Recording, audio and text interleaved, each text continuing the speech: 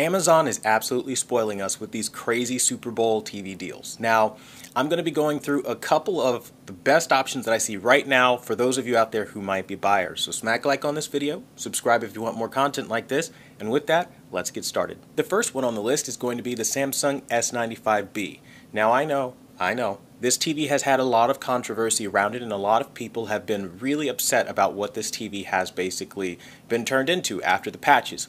But I still think that if you're somebody looking for an exceptional picture quality and you don't really have the standards of the day one firmware, it still might be worth looking at.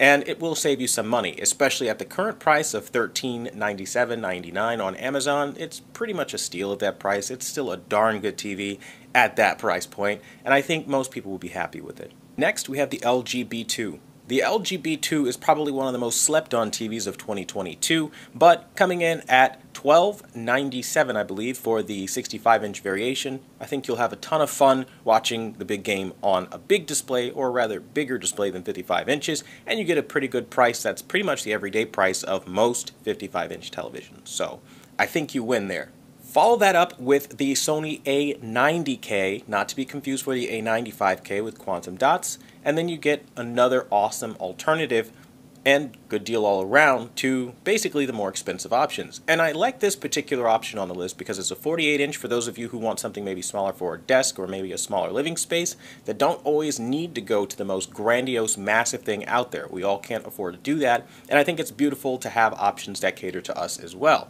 So that, for I think everybody, for $1199 is a total win as well. Now, if OLEDs aren't doing it for you and you want something more LED based so you can just avoid the burn and worry altogether, then you can go the route of the Sony X80K and save yourself some money. In my time reviewing it, I had definitely decent picture quality and more than adequate for most people, so I think you'll be happy with it. Albeit you have to make some compromises with, gray blacks and stuff like that. But again, it's for the person that's not too picky but still wants Sony processing, and that will be awesome at 65 inches for $698. I don't think you'll find too many better options in the Sony lineup as far as deals currently going on right now. Now, I just want to clarify that these are the Amazon deals that are absolutely spoiling us right now, but that is subject obviously to change as the years go on and as the year goes on. I also want to say that I probably would personally wait if you wanted something bigger or more cutting edge, like Hisense is coming out with mini LED across their entire line. We've got a lot of stuff happening with Sony that we don't even know about yet. We know Samsung is coming out with all kinds of stuff, and I think it's better for you to wait because 2023 specific options will give you way more, lateral movement and what you can do than what these current options from 2022 offer. But if you're somebody who wants a really good TV and you want it at a good price, now's the best time to buy, as Super Bowl is going to be one of the big clearance events to make way for the new inventory this coming year. Let me know what you guys think. Do you think it's a good time to buy, or will you personally wait and hold out, or stay with what you got?